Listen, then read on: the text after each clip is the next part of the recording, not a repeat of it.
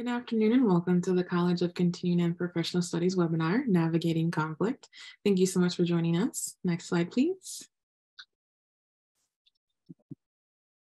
It's a pleasure to have you all here this afternoon. My name is Shanta Pillai, and I'll be your moderator for today's webinar. If you have future questions about this webinar or other programs we offer, the college's contact information will be on the last slide of this presentation. I'm delighted to introduce the topic for today's webinar, Navigating Conflict. Conflict is a normal part of everyone's life. Moreover, the way people handle conflict, anger, and criticism affects their work relationships and productivity. Many of our habitual patterns of handling conflict were developed early in life and are too limiting for the variety of situations we face today. In other words, our software could use some updating with more proactive ways to approach conflict that lead to more productive outcomes. In this webinar, we'll start to get comfortable with the discomfort of conflict, work with instead of against our biological wiring in the midst of conflict, learn ways to diagnose the root cause of conflict, understand the stages of conflict and how to intervene, outline the 7 constructive behaviors that help resolve conflict, and lastly, list the 8 destructive behaviors that block creative solutions to conflict. It's a pleasure to introduce the presenter for today's webinar, Stephanie McGovern. Stephanie applies skills and techniques honed over 20 years developing leaders, coaching, and helping create and maintain high-performing teams and leading manufacturing companies. She also has extensive experience in building employee ownership and commitment to organizational goals with managing a department during times of rapid change. Thank you so much for being with us today, Stephanie, and sharing your wisdom on this topic. I'll pass it over to you. All right, thank you. Well, welcome everybody. I'm so glad to have you here to talk about conflict. You can just look at the news any evening and see that we all need to get better at handling conflict. One of the things that I think you'll find valuable is what we're going to talk about has implications for probably every aspect of your life. And I think there's just so many pieces around conflict that maybe you are actually really good at some of this, and you'll kind of look at what we're talking about and you go, oh yeah, I feel pretty comfortable with that. And then you might find other areas you go, oh yeah, that's area that I need to look at. So I'm excited to explore this with you. As maybe a little bit more background about me, I worked in group facilitation, team building, coaching, leadership training for many years. And about 15 years ago, I realized that I was really good at helping other people resolve conflict, but I was terrible at resolving my own conflict. And I wanted to get better at it. And I came across some work from Eckerd College. Based on, they created something called the conflict dynamics profile based on some research they did. So a lot of the concepts that you'll be seeing today is from that research. And I think you'll find it really valuable in terms of just helping you come up with different ways of looking at conflict and finding kind of new entry points. So went through the outcomes, but I just want to reiterate these a bit around really learning to lean into the edge of your discomfort around conflict, whatever that is. And also really look at some of the biological wiring that we have that makes it hard to deal with conflict as much as we might want to. And then really look at how do you find those root causes of conflict so you're not just dealing with symptoms and playing whack-a-mole. And then identifying stages of conflict and how do you intervene early so that you can address it when it's at its easiest stage. And then this is based on the research from Eckerd College, 7 very concrete constructive behaviors we can do to resolve conflict. And then 8 destructive behaviors that probably nobody intends to do, but they're very natural for us as humans, and becoming more aware of when we do them and what situations we do them can be really helpful. So some of you may have heard this quote before: life begins at the edge of your comfort zone. So does learning. And so whatever, pay attention to as we're going through this today, where is it that feels a little bit uncomfortable in terms of stepping into? Because I always say when you're at your learning edge, that's where the goodies are. So hopefully you can find an area to explore from today's session. So we're going to divide it into three main chunks. One is just some conflict basics to give us all a kind of a common framework. And this is really a collection of different lenses to look at conflict. So during this part, if you can think of a conflict, maybe that's current or something, a conflict you've been in the past, and use this as we're looking at these different models and lenses to say, does this help me in terms of finding a path forward in this situation, or could it have helped me? The second part we're going to look at is those behaviors that really help and hinder, and we'll explore a little bit more of those in depth. And then we'll finish up with just three basic core skills that you're probably very aware of, but it's how do you use them more consciously in the moment, in the middle of conflict. So conflict basics. So here's some just benefits of well-managed conflict. We get more at systemic root cause, improved relationships, innovation. This is one a lot of people are looking for, is how do we create more innovative projects, products, projects, processes, all sorts of things. How do we get more innovation in terms of our thinking?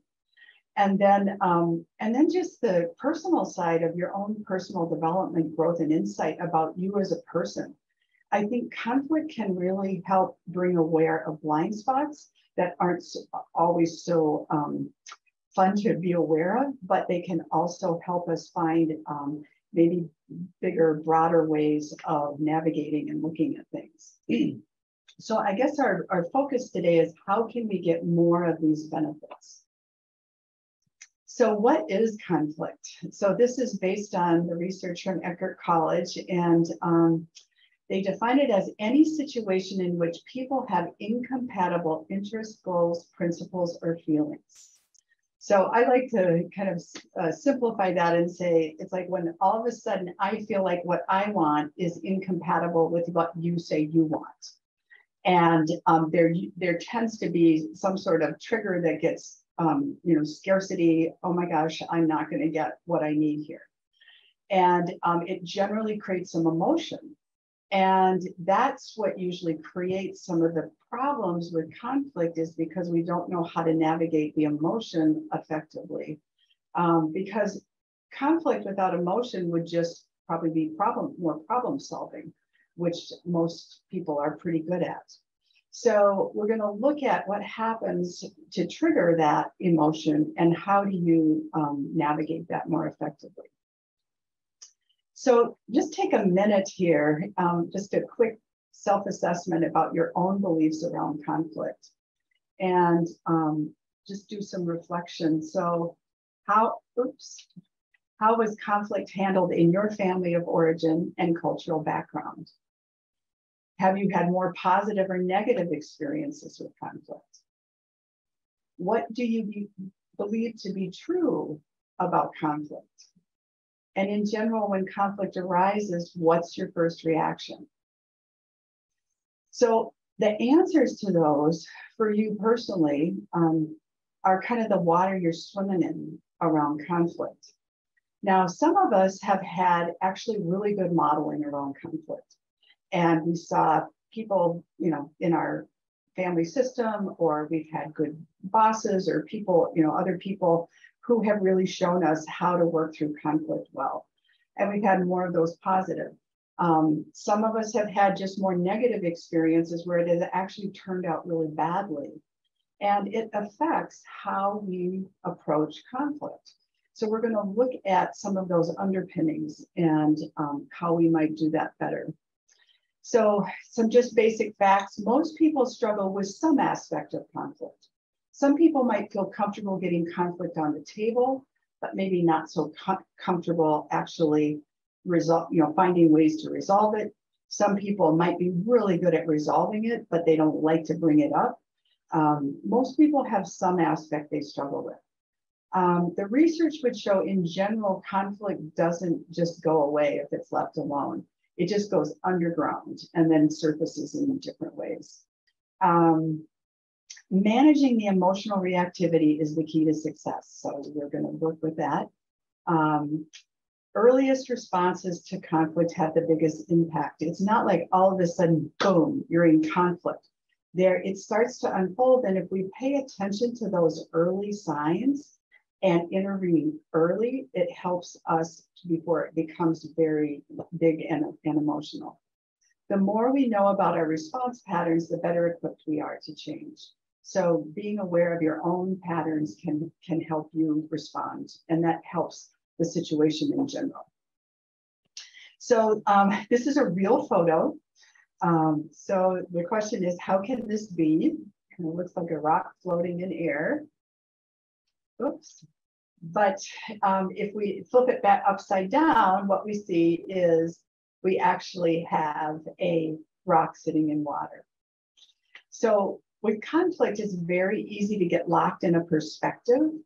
And so one of the things we're going to look at is how do you start looking at things from different angles so that things become bigger, there becomes more possibilities, open up more options. So my husband and I walked into a Ace Hardware in a Chinese store, tiny little town one time, and this is what we found. It says, "I'd agree with you, but then we'd both be wrong." Maybe some of you have heard of that.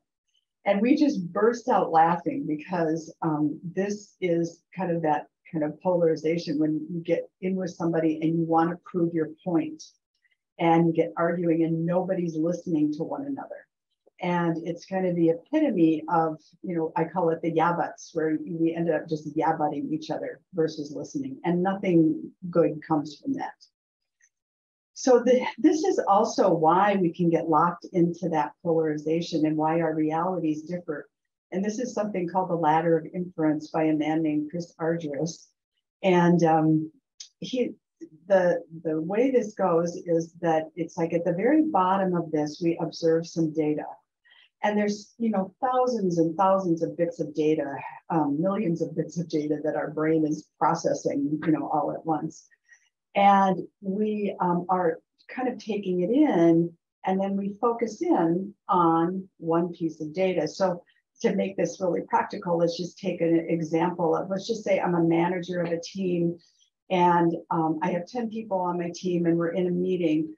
And I see what's going on in the meeting, and in the meeting, there's 8 of my team members that are really engaged, participating, and 2 of my team members that aren't.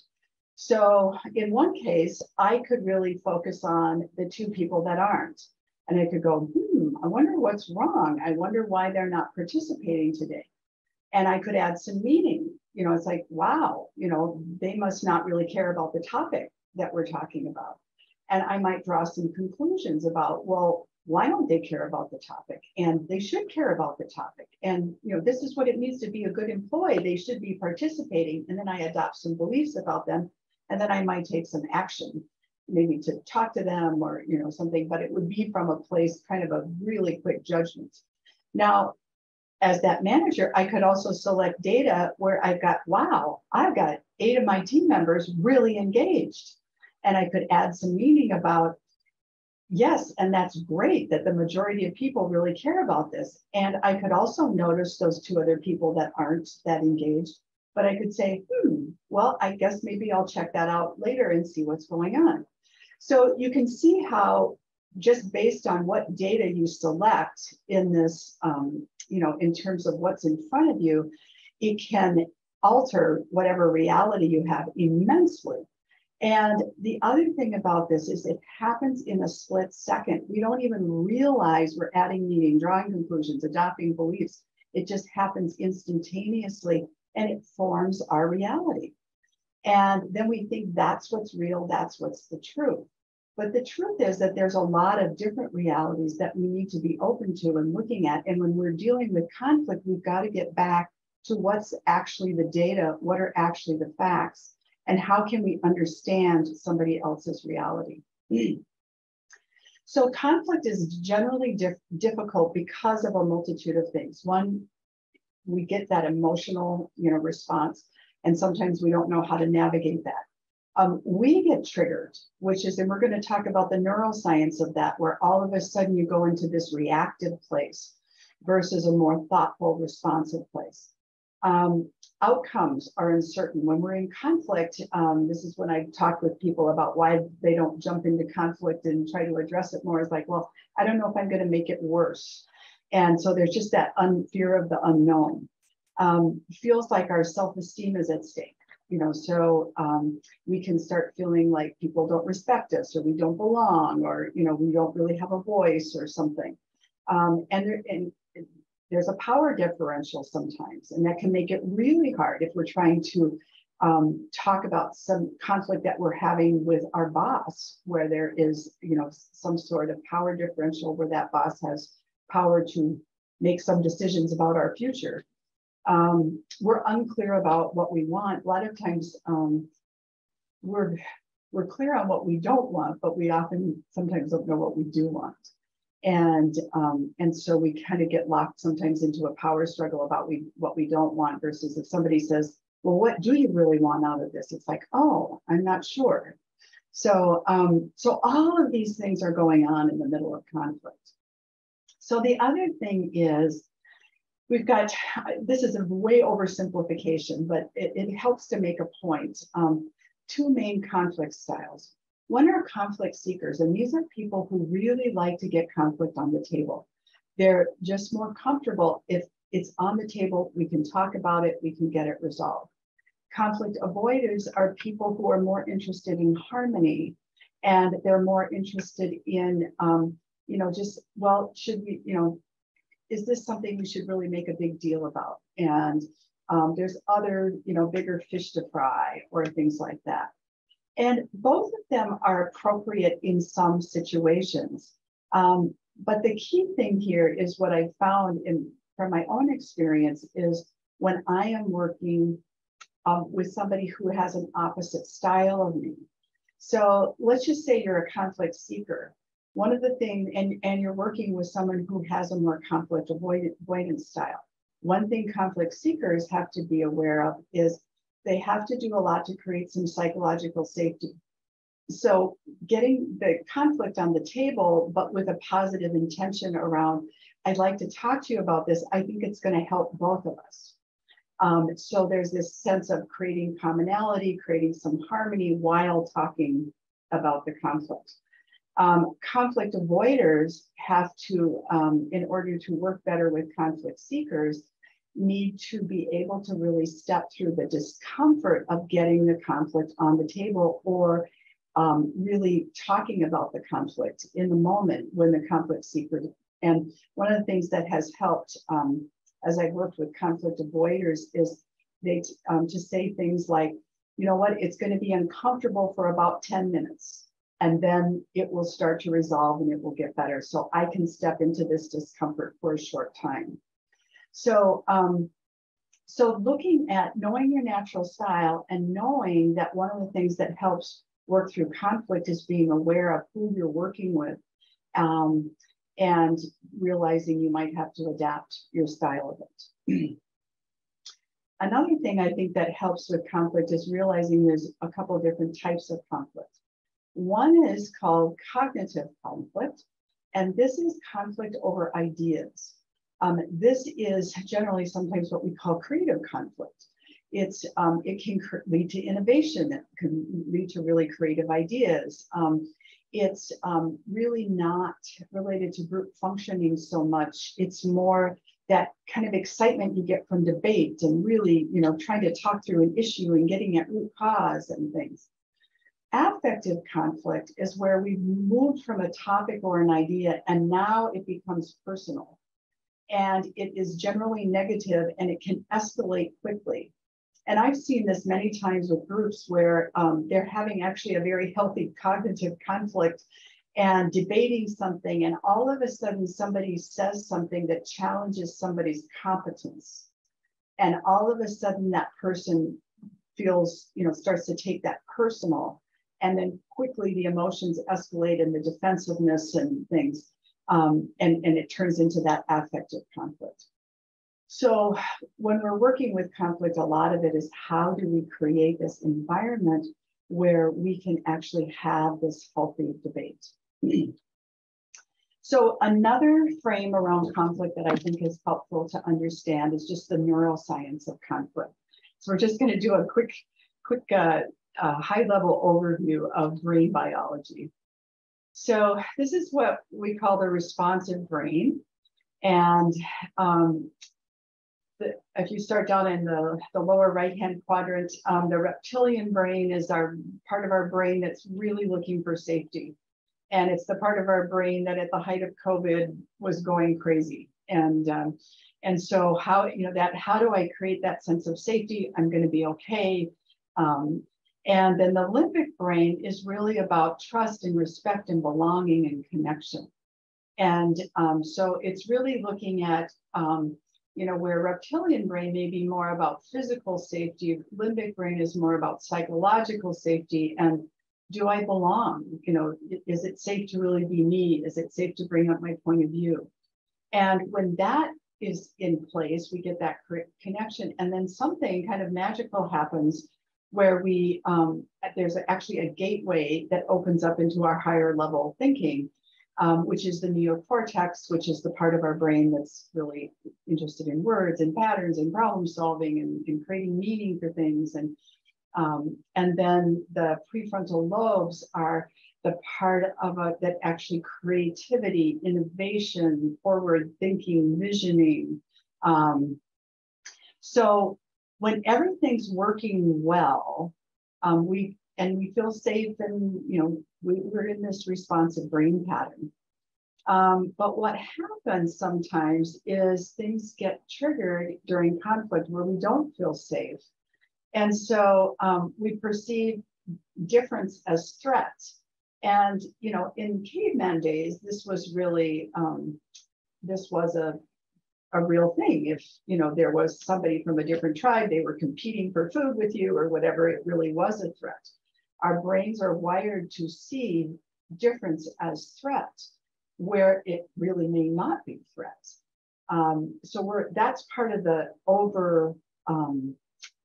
wiring we're trying to overcome when we work through conflict. And then limbic brain, which is this part of our brain that really wants connection and respect and belonging, if those needs aren't met, then we start to feel isolated. So rather than the gateway opening to the higher levels of thinking and the innovation and creativity, we get kind of a sense of confusion. And then rather getting the commitment, we get apathy. And it looks like some people don't want to cooperate. They don't want to partner with us. But it's just a sign that our reactive brain has been tripped. So this is part of what we're working with when we look at some of the behaviors we're going to look at in a bit of how do these behaviors, how can we use these behaviors to spend more time in that responsive brain versus the reactive brain. So if you think about it for a minute, just do a reflection. What implications does the brain under threat have for navigating conflict? So kind of simply put, it is like when we need our best thinking in order to resolve a conflict, oftentimes we are at our lowest level of thinking. And so being able to kind of recognize when we've been triggered and navigate that can really help us. So another lens here to look at is sources of conflict.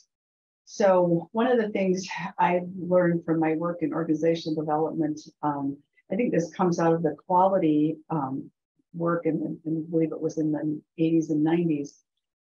It's usually about process, not people. So when it looks like it's a people problem, it's usually more about process or something in the situation that if you start to remedy. So things like clarifying goals or clarifying roles. I had two people I worked with once that were in really dire conflict. They couldn't even stand to be in the same room with each other.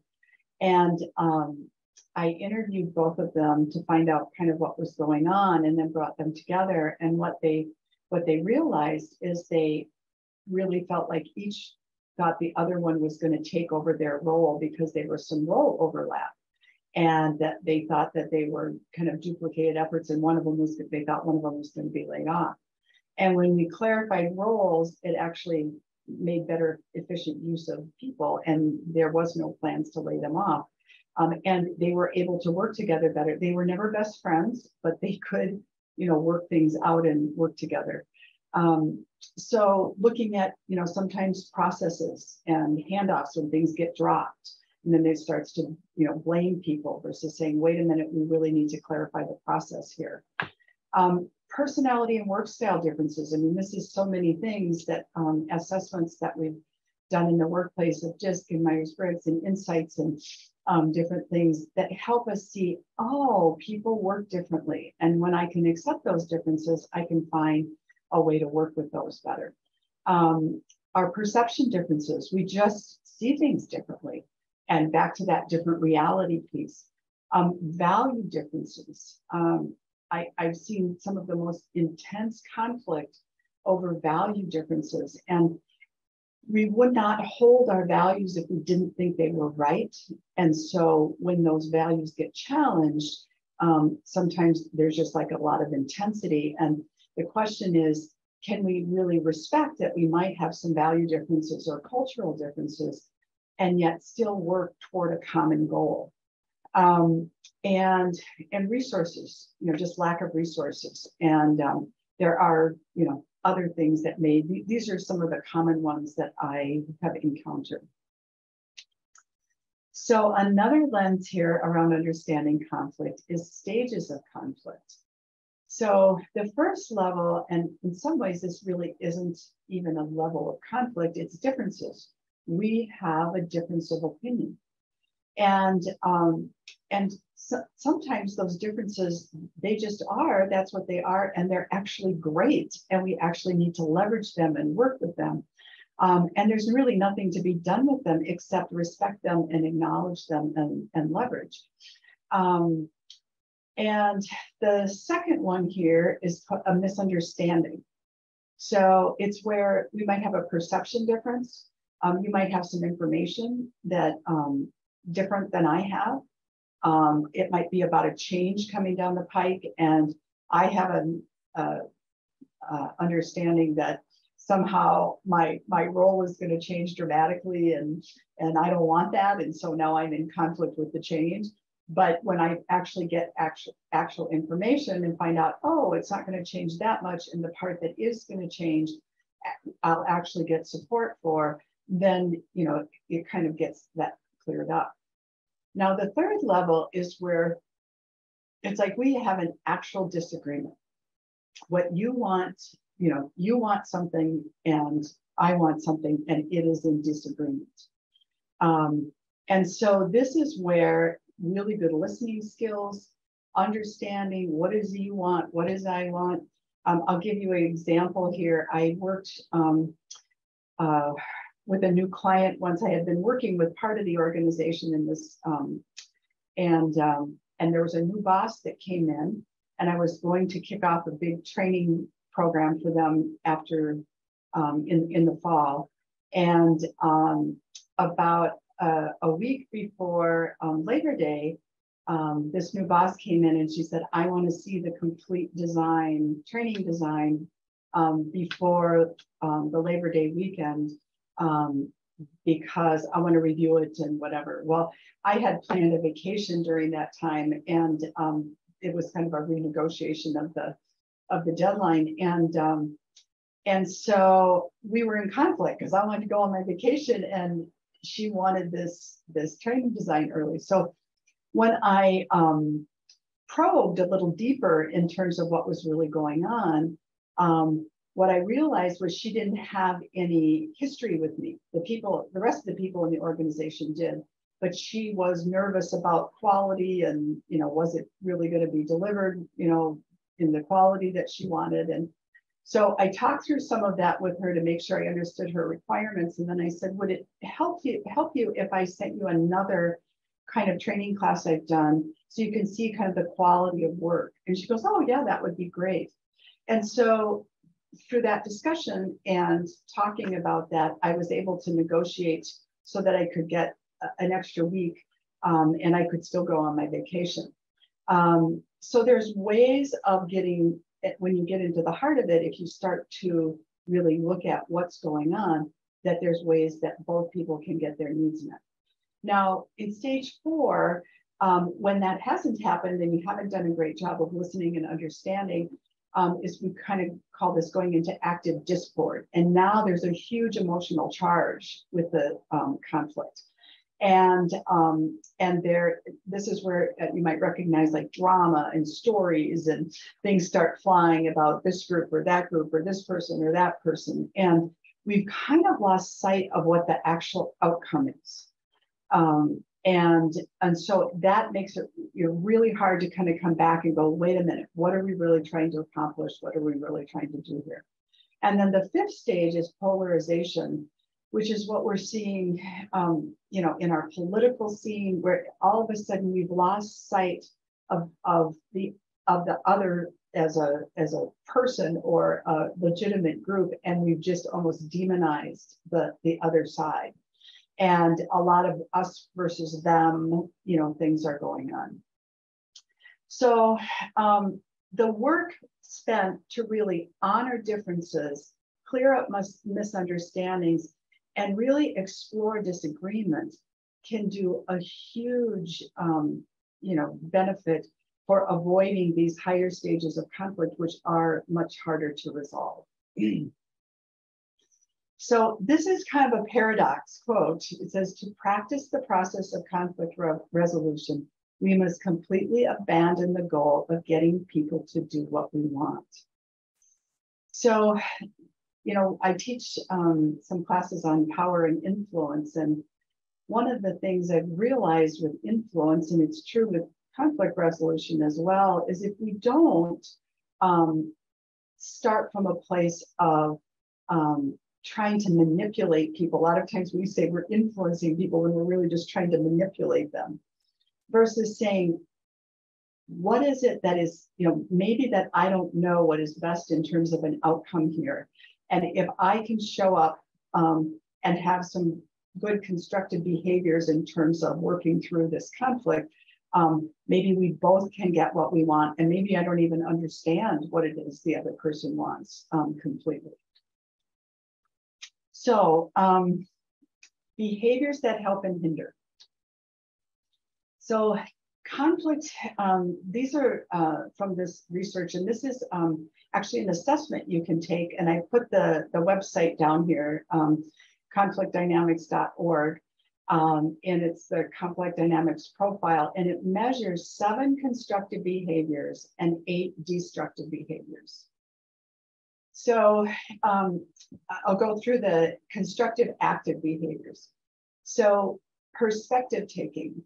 This is the ability to see things from another perspective. It's the ability to say, I might not be seeing the whole picture here. I might have some missing information. And I'm willing to put aside how I'm seeing it for a moment to really understand how someone else is seeing it. I had a boss once who we had a very good relationship, and but I went into him one day and I was frustrated because another department wasn't doing something or whatever. And on the whiteboard, he took a marker and drew a big circle. He said, "Stephanie, here's the universe." And then he put a dot in the center of it, and he said, "Here's the center of the universe." And then he pointed at the dot and he said, "You are not here." And I was like, what? But it's like perspective taking is realizing we are not center of the universe, that there's a lot of other perspectives here that we need to understand. And so being able to listen well and create an environment where we really can be open to learning something new. Creating solutions. So what they found in the research was people who, rather than getting stuck on the conflict and arguing, moved it forward to saying, okay, what can we do about this? What possibilities could we come up with that would work for both of us? The quicker that happened, the more positive kind of cooperative energy was happening. Expressing emotion, which is very interesting because sometimes we think emotion should be kind of left out of the workplace. But they found that expressing authentic emotion, like, I'm really worried that if we don't get this resolved, we're going to miss the deadline. Or when I see this happening in our meetings, it concerns me because it feels like we're getting off target from what we're trying to accomplish. So being able to just express emotion and in a vulnerable way, and it's that vulnerability that starts to open up more authentic, real dialogue. Reaching out. So reaching out is the idea that once a conflict has happened, say in a meeting, that you might go back to the person and say, you know, I just didn't really like how we ended the meeting, and I'm wondering if you'd be willing to talk through it some more. So it's the idea that you don't have to, it's not just you've made a mistake forever and you can never, recover. So it's the ability that you can reach out, you can say, can we try this again? So I had an experience once with a client where I had given them some dates, and all of a sudden, about an hour later, I realized that those dates weren't good dates, and I called them back, and I said, I'm going to need to change those dates, and she said, well, I'm really, I've already got the CEO, and he's going to come and do. And she was really upset, and I said, normally I could change these dates, but they were actually published in the catalog, and there was nothing that I could do about it. And she said, well, fine.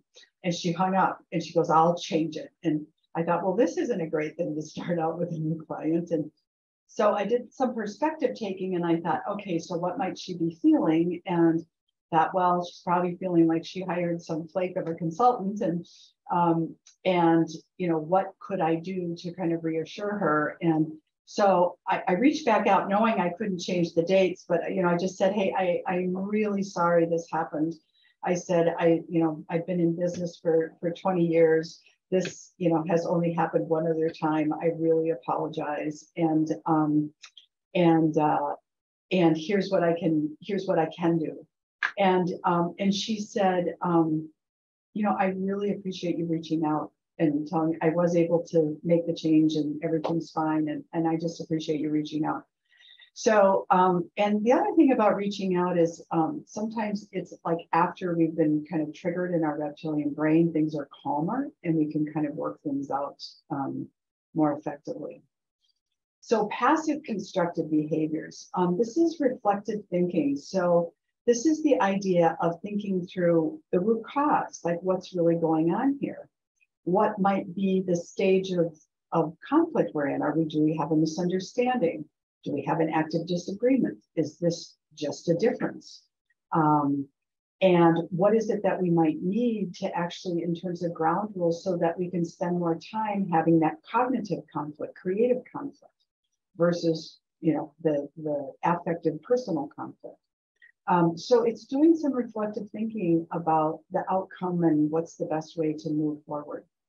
And then the delay responding is kind of that 3 to 5 seconds where it is that moment where you want to react and you want to go, yeah, but, or you want to state your point, or you want to argue, or you want to, it's just taking a breath and relaxing. And they say the more, and if you think of that moment when you want to respond to that email and just whip it off, it's like that 3 to 5 seconds where it's where that reactive brain gets tripped. If you can just pause and breathe, you give a chance for your responsive brain to come back on track. And then adapting is really saying, okay, you know what? We've come up with some ideas here. This isn't exactly how I thought it was going to go, but I think this will meet my needs.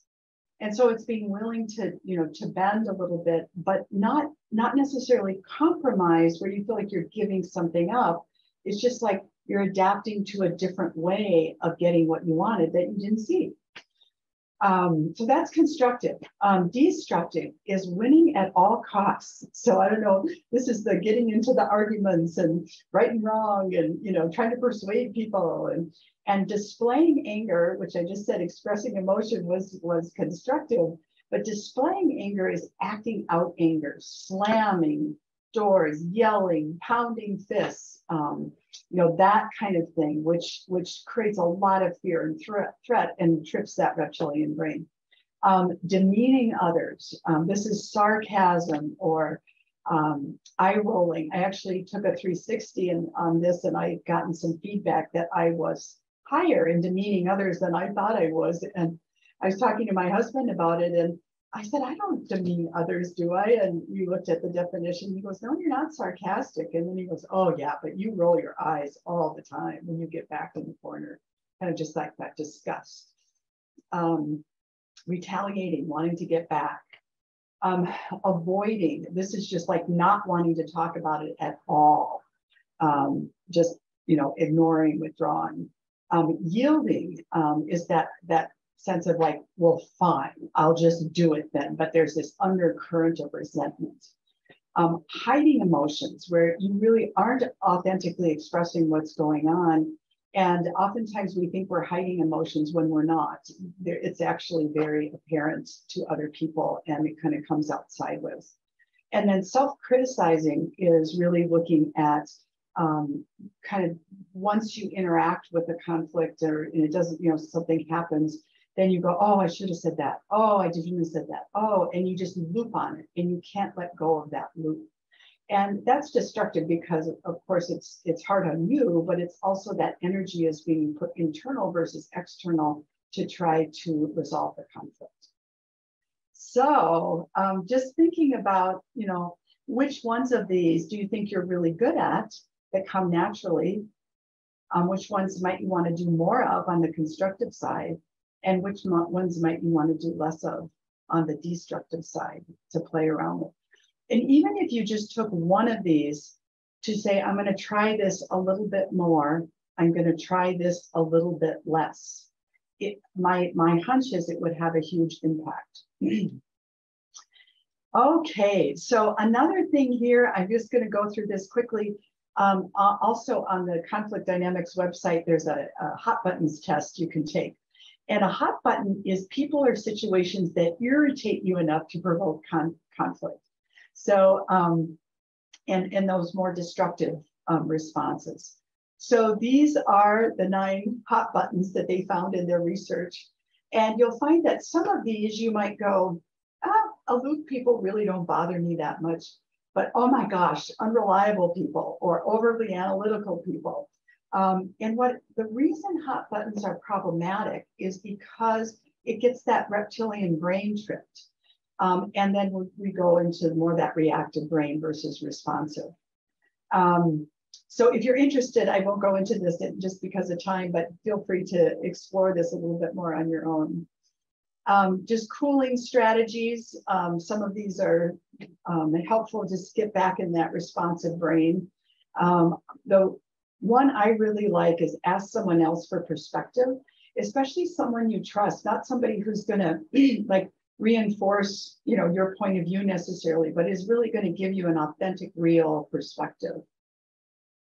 All right, so the last piece here we're going to look at is 3 core conflict skills. And these are not rocket science, but they're important skills to keep in mind when we're dealing with conflict, in the heat of conflict. So listening, creative questioning, and identifying or clarifying outcomes. So listening literally means to pay attention to, which is hard sometimes where we're easily distracted by so many different things. It takes awareness off of us, puts it on to other people. So back to that, I'm not the center of the universe. I'm going to really say, what is this person's world like? Listen for that. It takes a lot of physical, emotional energy. That's why sometimes we don't do it. It's not the same. Not talking is not the same as listening. It is that ability to listening is really the ability to say, I am willing to be changed by something I hear. Then you're really in a listening mindset. So some door openers for listening. There's 2 key skills around listening. Tell me more is one of my favorite phrases, especially when I get triggered by something somebody says and I want to respond with my yeah buts or defend myself or something. It was, say more about that. Tell me more. And then being able to listen to that and then using summarizing skills. Summarizing skills, the research would show it takes us out of our reptilian limbic brain more into those kind of neocortex, higher levels of thinking. So by summarizing, people feel heard, they feel respected, they feel like they belong, they really care, they feel like you are caring about their point of view. And sometimes this is really hard when you're summarizing someone's point of view that you might disagree with. And just because you're listening or summarizing doesn't necessarily mean you have to agree with it, but you do have to try to understand it in terms of conflict, and if we really want to help resolve conflict. Creative questioning. So this is the idea of really getting curious about what's going on. There's two kinds of questions here. Directive questions are more closed-ended, and they're very appropriate at some times to create closure, gather facts, information. Creative question is there's no right answer. It makes you think about things more deeply and see things from different points of view. So here are some just examples in terms of creative questions around what are you worried about? How do you think other people might see this? Trying to invite that new perspective. What are we assuming that may not be true? My favorite one here is short-term experiment could help us both. I love the idea of experimenting with solutions to just short-term see what we can gather in terms of data and come back together. So these kind of questions tend to open up the possibilities.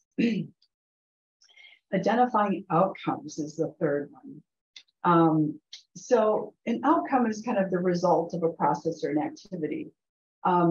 Interests are what we call, it's kind of what is it that we really want or need. And oftentimes our interests are in conflict, but our outcomes are not.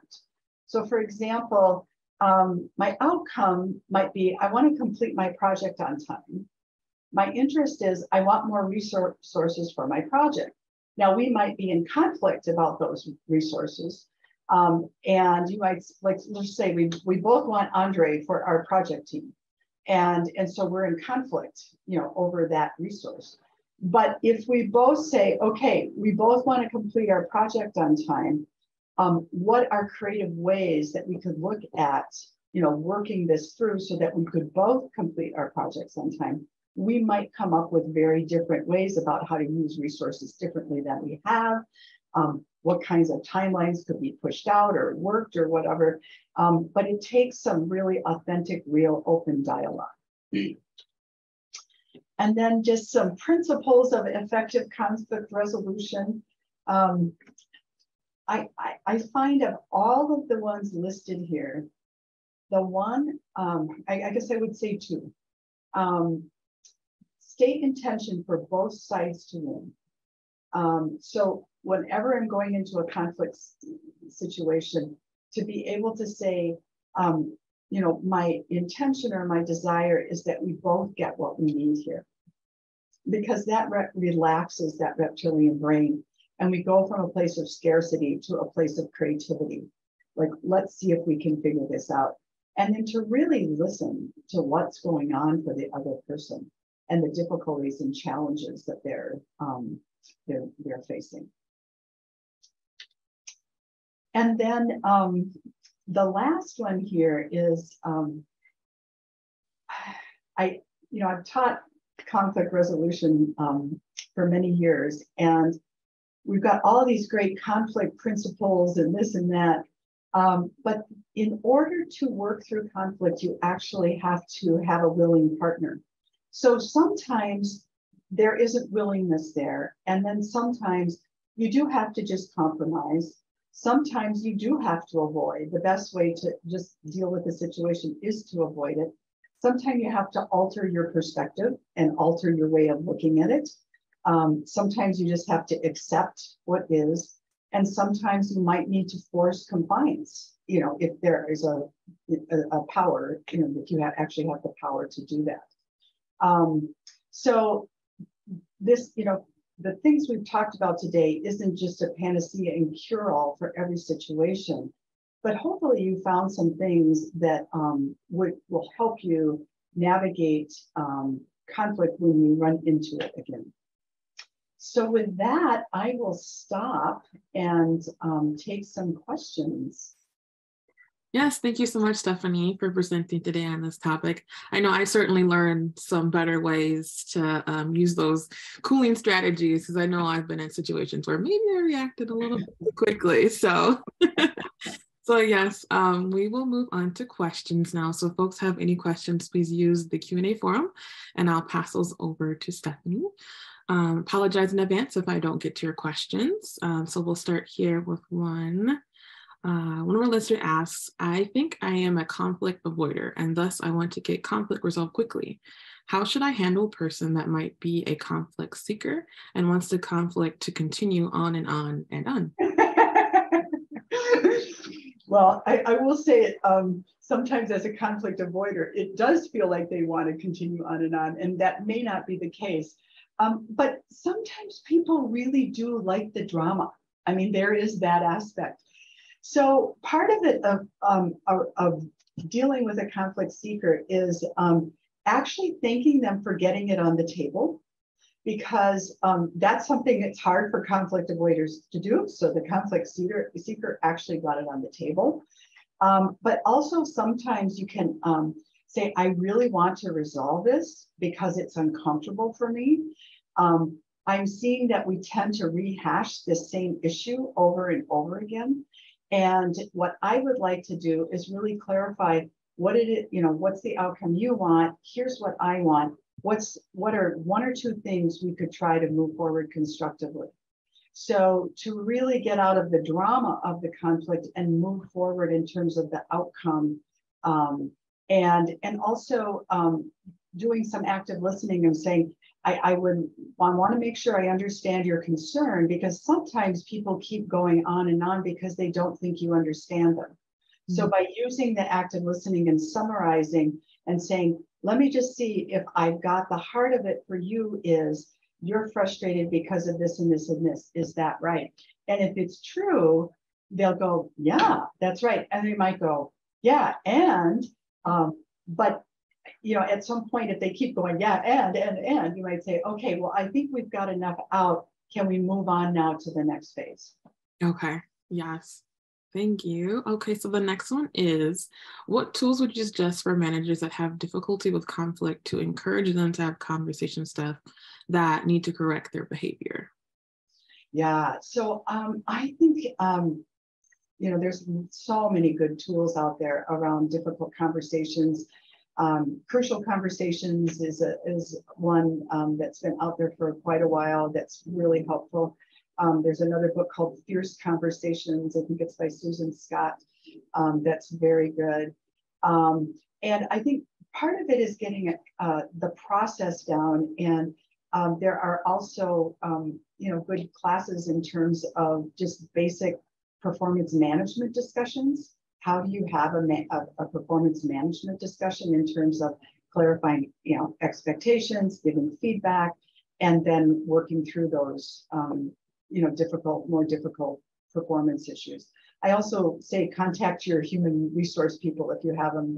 They are a great help with that. Awesome. Okay, so the next one is, a conflict can switch between cognitive and affective so quickly. I would love ideas to tactfully, gently, and sensitively refocus discussion back to cognitive quickly. Yeah, good. So really true. And so sometimes just being able to say, you know what, it feels like the conversation's turned personal. I'd like to refocus the conversation on what's the outcome we're really trying to achieve, and what's the decision we're really trying to make here. And so sometimes just calling it out without judgment, you're not blaming anybody. It's like, boy, we took a turn here. Can we refocus on what we're really trying to accomplish here? Okay, great. Let's see. All right. So I've heard lately, you don't have to show up to every conflict you're invited to. How do you engage this advice without being a conflict avoider? I love it. Yes, I do think it's realizing what is conflict and what is drama. So drama is, things that just spin and don't ever get resolved. And those are things you don't want to show up to. And just, refocusing of saying, you know what, I've got things I need to accomplish or focus on or do, and have good boundaries around that. And if it is a conflict that you really, sometimes you might be more of not a main player in the conflict. And so sometimes you might ask for role clarification in terms of what is it, would you like my, input into this and why? What role would you like me to play? Can sometimes help that as well. Okay. So our next question is, can you speak to the connection between client and customer, partner management, and navigating conflict? How do you keep the client, customer, partner happy while directly addressing the conflict? I think we need a whole course on that. I think it's like keeping this balance between what the customer needs are and the organization's needs, because they used to have this thing that said the customer is always right, but if the customer is always right and it affects the organization negatively enough that they're not even in business to support the customer, then that doesn't work out. So I think it's getting authentically what the needs of both the organization and the customer are, and having that authentic dialogue and saying, what can we do so that we both get what we need here? Okay. Awesome. So this listener has two questions. I grew up in a conflict-averse, passive-aggressive family. I struggle with feeling triggered around conflict and tend to cry. What can I do to move out of being triggered to conflict resolution? And the second question is, how can you navigate conflict with someone who is mistreating others in the workplace? Yeah. So that kind of cry trigger often is when you've had a bad experience with conflict in the past. It feels so threatening. It kind of taps that inner, child part of us that feels like. So part of it is really helping yourself realize your own boundaries and your own safety in any situation, and really exploring, how do I set good boundaries so that I am feeling safe, in terms of like even saying things like, you know what, I'd be glad to talk about this. I want some time to think about it. So if you find yourself getting triggered into crying, and just say, I need a break. I really do want to work through this. Can we come back and do it later? That's setting a healthy boundary that kind of protects yourself and actually gives you time to, work through what you need to work through. Thank you for that. So what tips and advice do you have for navigating conflicts in more of a virtual realm in the remote work? Well, I think in any case with conflict, you've got to create some good psychological safety. And so I think it just, anything you can find around how do you create psychological safety is the same virtually as it is, and sometimes you can create actually a more intimate connection, even virtually, in a weird sort of way, which is what I found. So I think just looking for more information really on creating psychological safety. All right. Yeah. So I am going to finish up with those questions then. So if you can go to the last slide of the presentation. All right, so as I mentioned earlier, we will send a link to the webinar recording within a week of today's webinar. If you enjoyed this webinar and want to dive deeper into this topic, there is a list of upcoming courses on the slide, as well as the college contact information if you'd like to learn more information. So thank you again, Stephanie, and thank you everyone for joining us, and you all have a wonderful and safe afternoon.